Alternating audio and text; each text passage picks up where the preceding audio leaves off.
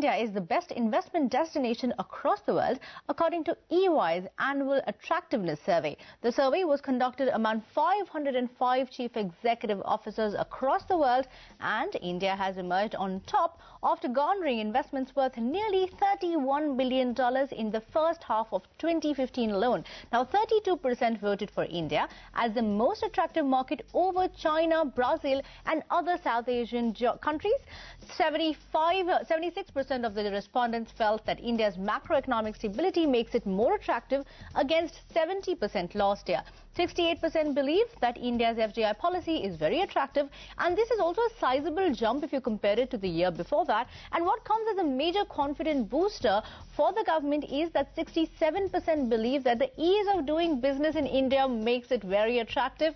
Shereen Bhan spoke to EY's Rajiv, Memani and DIPP Secretary Amitabh Kant on the findings of the survey.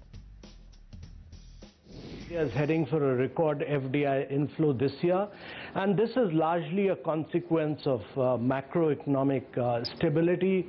There's fiscal consolidation in the Indian economy, there's political stability, inflation is at a all-time low.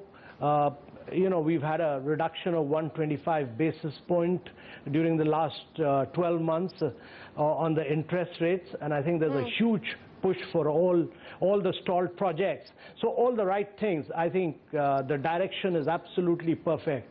This survey that you conducted was done in the early part of 2015. Since then, we've seen a fairly stormy parliament session. Since then, we've seen setbacks on things like GST, etc., which, by the way, in your survey is highlighted as one of the key reforms that foreign investors are looking forward to. Do you believe that the mood perhaps may be dampened a tad at this point in time? No, Shereen, I continue to believe that there is a general level of optimism that still prevails.